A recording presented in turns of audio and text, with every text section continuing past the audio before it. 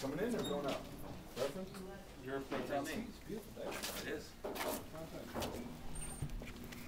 Hey, Tom. Hi. This is Tom Lincoln. He likes to come to a lot of our events and film pretty much everything. Oh, okay. Is that a fair statement, Tom? Yes, that's a very fair statement, sir. I mean that in a respectful, complimentary way. Thank you. How much I'm with footage do you Video have the at your Vote. house, by the way? Huh? How much footage? You must have just oodles of tapes lying around your house. Probably close to 15,000 hours. I would say so, yeah. I mean, literally, Tom comes to all our events and films everything. So. Yeah, cool. Now, before we start filming, did you see the Times and the Tribune article today? I did. Okay, because I got to say, Tribune got it right. The Times, I called the reporter and had a little word of prayer and just said, "You didn't quite get it. Right. It wasn't as whole. Actually, I won't tell you what I said because it wasn't very nice. It was wholly inaccurate. I mean, the following, what the phrase I uttered was, I'd even been contacted by the Wall Street Journal, a reporter from the Wall Street Journal, who kind of was implying this was this big publicity media stunt thing, and then all of a sudden I'm attributed to saying that. So I called her, Dave DeCamp up, and I said, Dave, no, that's not what I said, and so we had a little disagreement about that. So I'll leave it at that. Well, you know, my only question for you is, I mean, what parameters do you have to look at before you decide, okay, this neighborhood gets its own precinct, that neighborhood gets its own precinct, and where does it draw people from? It's based on, it's a needs-based scenario, and I'll go on camera and talk about that, but that's exactly what it is. It's not based on, actually, as the gentleman from the Wall Street Journal said, so if I had, I think his name was Mike Cogman, if I had Mike's poker club and I had 20 people we wanted to have a polling place, you wouldn't arbitrarily say, okay, well, Mike's poker. I said, exactly. It's needs-based, based on geography and population. Yeah. And the irony is, those folks, they vote just down the road about half a mile. Oh, really? It's so. But they asked me, and I told them that the rule of thumb of this business is you don't generally tinker with polling places until after reapportionment, unless you have to. Yeah. Unless it's out of necessity. So that's pretty much the gist of it. And reapportionment happens in 2010? It'll happen after the 2010 elections. It'll be in the next 4 years, next term. So they wouldn't even get one until 2012 then? Yeah, it wouldn't. Any polling place change wouldn't be considered until after reapportionment, unless it's needs based. That's probably what I'm saying on camera. So. Okay.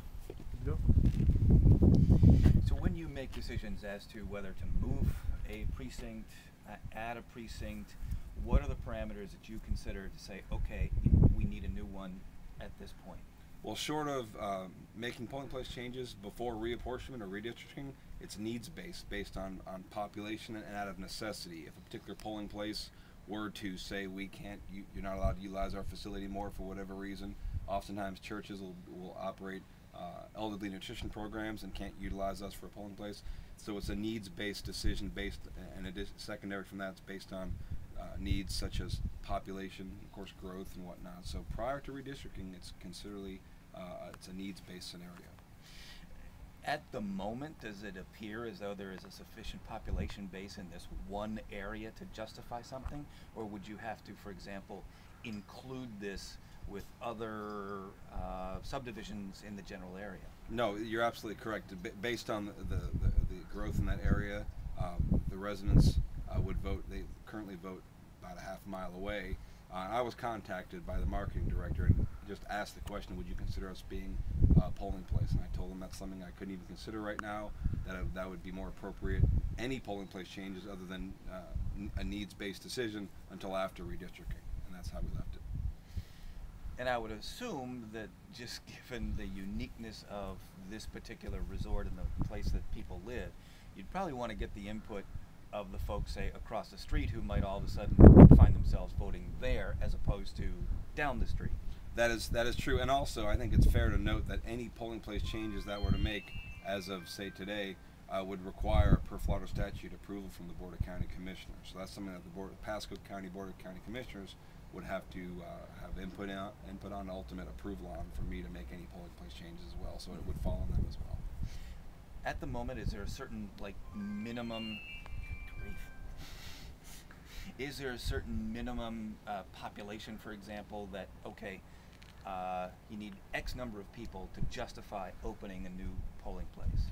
There's no particular actual magic number or litmus. It's based on common sense and what is just a needs based. And the best example I can give you was we had a church which had been precinct 7, and we weren't able to use them anymore. And the only polling place I could find in that area had been at that time Wesley Chapel Toyota, which was closer to right near 54 and 75. The problem is that that particular precinct had the geographic size of it would have necessitated voters coming from the New River, which is borderline Zephyr Hills, traveling a very long distance on a very congested road. So that I made a decision based on the need to split that precinct and create precinct 154, a new one, which is closer to Zephyr Hills, to make it easier for voters to access the polling place. Geographic, population, needs-based decision. So that's how I make those sort of decisions. Awesome. Okay. Let me get a cut shot real quick. Sure. Fine, stage that. Oh, sorry. Okay. Yeah, it would be interesting to see if all of a sudden, your polling place got moved there, because there is a big subdivision right across the street from there. It's a huge one, So. and just literally just up the road is the Groves, Yeah. precinct 70, and they have ample. Their clubhouse has ample room. Yeah. They're just, and they called and asked and said they want to be the first nude polling place in America. I think, out of respect for them, I believe that where they're coming from, they want to literally be their own entity polling place, where they would have outside people coming in. Right. And I know when they called me, I'd asked, I want to say there was about 300 residents. Now we do have a very, very small precinct in Longleaf, but not quite that small. Yeah. So, answer your questions? Yes. Brian, Yes. what was it that the New York Times misquoted you about something? Well, we'll talk about that later, Tom. Let's get these folks out of here first. You have anything else? Nope. Okay. That's it. Thank Always you. a pleasure. You gotta stop me good. like this, fellas. All right. Behave yourself, guys. All right. Be safe. See ya. Okay. See, I have to be ringed. See, this proves I have to be ringed in myself. That's right. That's right. No, and real quickly, Tom, I need to get back in there. Thank Okay. you. Thanks, sir. Thank you. But it had to do with the publicity, the press release that went out, because I did get a call from the Wall Street Journal reporter about this story. I thought how far-reaching that press release was. Apparently, Colin did a press release, and it must have been national, because generally you don't get calls from the Wall Street Journal No, you for don't. elections-related issues. That was unusual. So that's what I mean by that. So, Oh, all right. okay. Thank you. You're welcome.